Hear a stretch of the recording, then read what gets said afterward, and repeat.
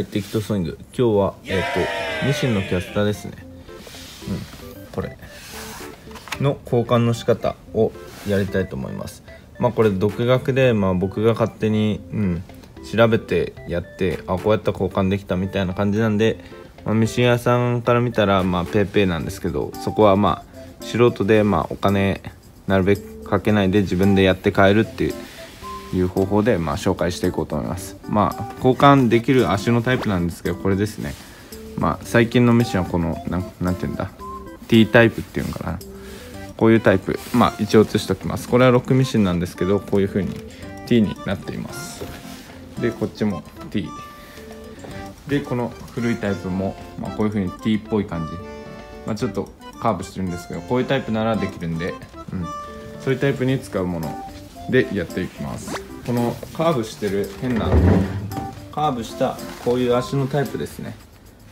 クユンとしておりますよね。こういうのはちょっと変えられるは変えられるんですけど、垂直にキャスターが立たないみたいなんで、こういうタイプにはあまり向いてないと思います。ちょっと変えたことないんでわからないんですけど、僕は調べたり聞いたりした時そう言われました。はい。で使うのはこれですね。ハンマーキャスターっていうんですけど、よく日本で工業製品とかに使われてる足はだいたいハンマーキャスターのキャスターで使われてますの、こういうタイプですね。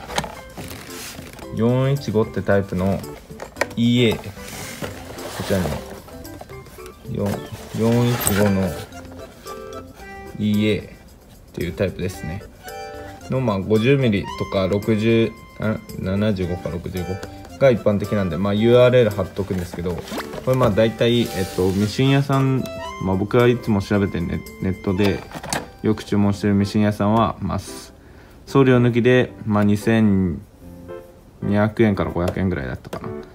で一番安いところで、このパーツだけ買うと、1個500円で、2000円前後で買えるのかな。プラスそれぞれに送料って感じで買えます。はい。大きく見積もって約3000円ですね。でその一番安いとこで買うと、ここのナットが、これナットで挟んで本来締めた方がいいんですけど、ナットがついてないんで、そこのとこがあれですね。ミシン屋さんのやつで買うとナットをつけてくれるんで、それからナットを自分で別で購入してやればいいと思います。はい。で使うのは僕の場合パンタジャッキですね。これもう何でもいいと思います。でこれ軽いやつで、僕は 1.5kg ぐらいの軽いやつ使ってます。これも Amazon で買いました。送料込みで確か2200円ぐらいだと思います。もう全部 URL 貼っとくんで、もしやってみようって方はそれ買ってやってみればいいと思います。でそれか木の丸太みたいなのあるじゃないですか。四角の木のブロックっていうのかな。これが木のブロックだとしたら、でこういうのを持ち上げて足に挟みながら変えてるっていう人も結構多いんで、それだと家にあればお金かかんないですよね。木の丸太か、こういうちょっと太幅の段持ち上げられるぐらいの、鉄でも木でもいいんですけど、それ挟んで変えていくって感じです。はい。じゃあ説明長くなったんですけどやっていきます。はい、じゃあ変えていこうと思います。まずはこれをミシンのこの足に挟みたいと思います。このモーターがない側は軽いんで持ち上げて、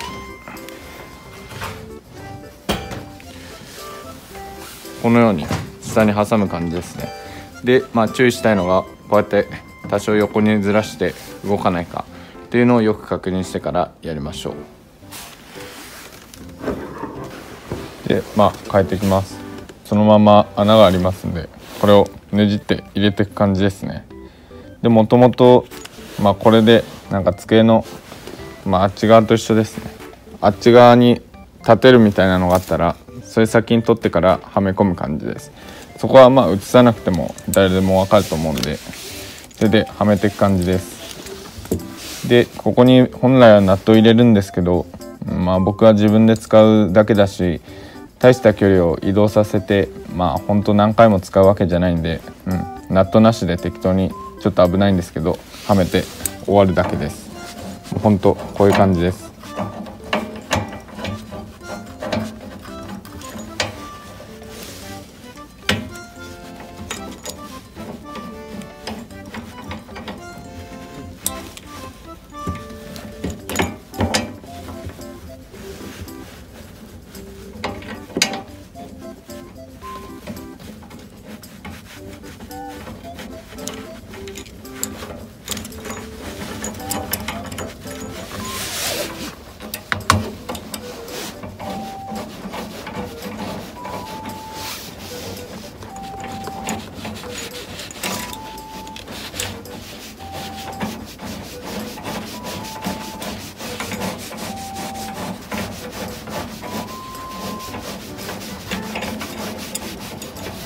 もう僕は手で回るとこまで回すぐらいにしてます。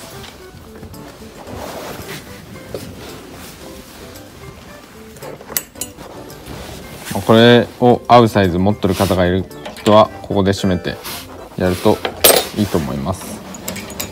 はい、反対も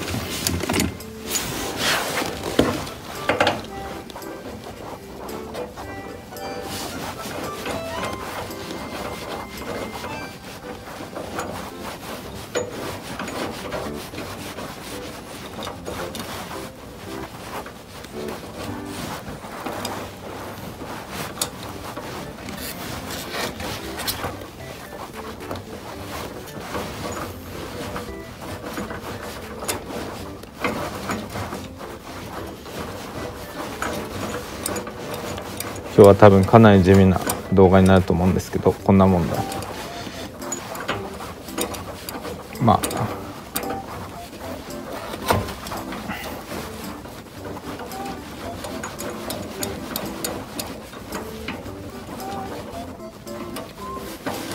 で、とりあえず2足ついたらこれ一旦ロックします。反対側が転がってこないように。でロックしたらこのパンタジャッキを外します。足でポヨンってやる感じですね。で、このように片方が立って、反対側はセッティングしに行く感じですね。でこれ上げたかったらこうやれば高さも調整できるんで、ここ回せば、高さ調整できるんで、これじゃ低いよって人はそういう風にパンタジャッキの利点をちゃんと活かせばいいんじゃないですか。はい、で同じように上げて突っ込む。こっちはモーターがあるんで重いです。女の人もギリギリいけると思うんですけど、無理だったらちょっと何人かに手伝ってもらってやればいいかと思います。男の人は確実に一人でいけます。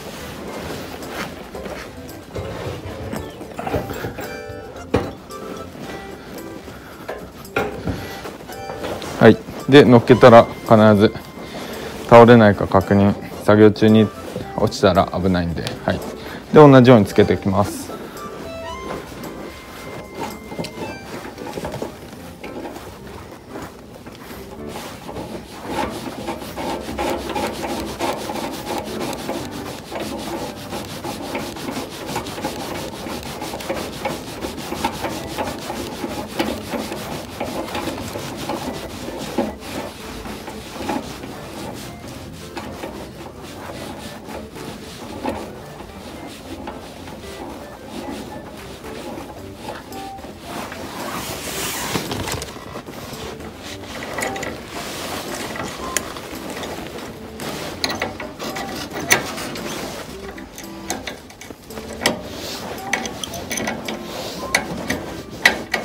硬かって回んないとか、ちょっと加工が甘くてはまりづらかったらモンキーレンチとか使って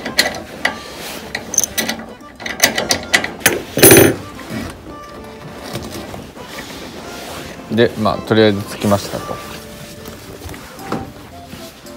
で上げて足で外すと。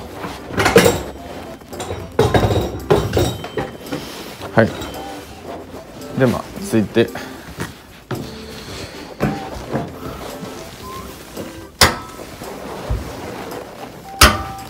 でこのようにキャスターつけることで、こんな軽くても50キロから重くて100キロないぐらいのミシンもこうやってキャスターつけることで一人でスムーズに動かせることができると。3000円で、自分で頑張ってつければ、やれることはやってって感じで、めちゃくちゃ平凡な動画になったんですが、今日のこんな感じでご視聴ありがとうございました。